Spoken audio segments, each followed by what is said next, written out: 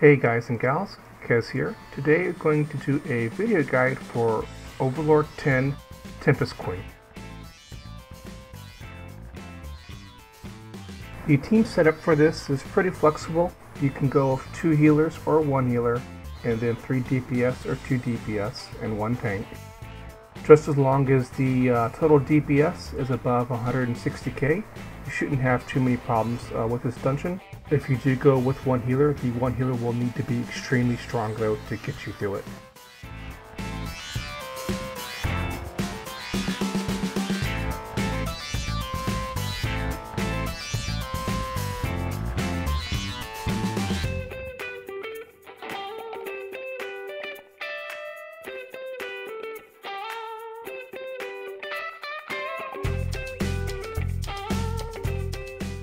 The first boss is the biggest challenge for the healer.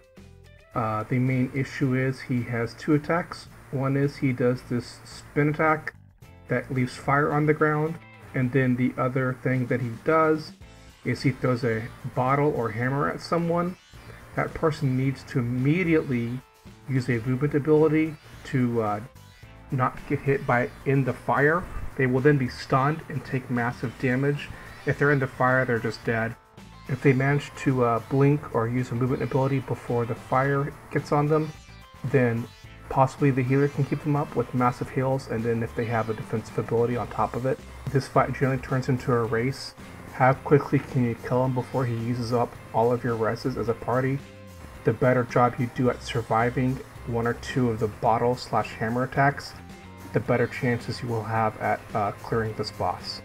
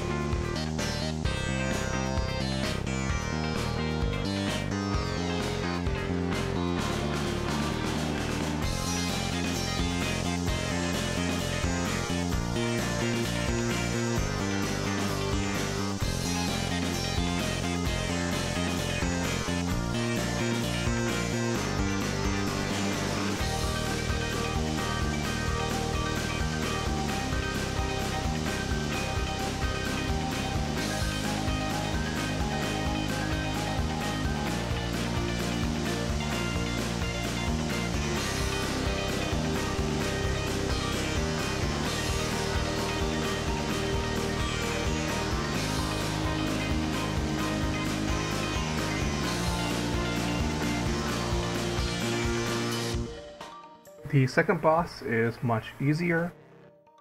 Just really one or two things to look out for. He does this big AoE attack called Captain's Wrath. After casting that, he will then charge the furthest non-tank away from him and put a massive dot on that person. What you want to do is have people who have a defensive ability up to rotate to be the furthest away, so that way as soon as he charges them, they can then use their defensive ability along with a large amount of heals to survive it.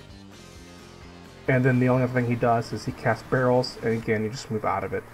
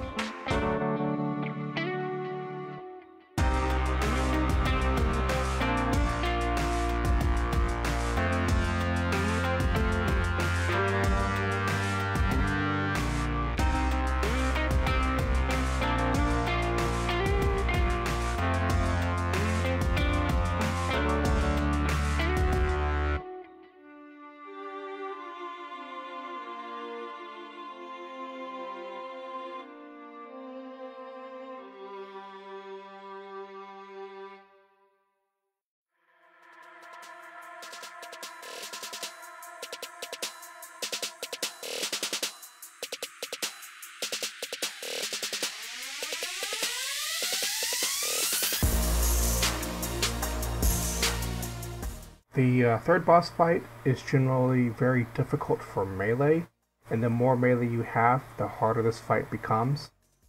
He casts a random pattern attack that you just find a safe spot. That's usually not that bad.